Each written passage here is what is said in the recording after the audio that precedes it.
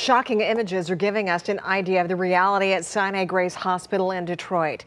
Now, we want to warn you, the images you're about to see are disturbing and graphic. Anonymous sources sent this photo to CNN, and it shows deceased patients in body bags placed in a sleep study room.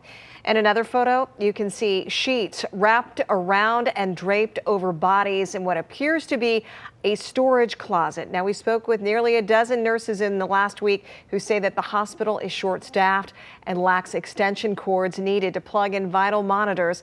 Sinai-Grace says that patients who pass away and their care are treated with respect and dignity.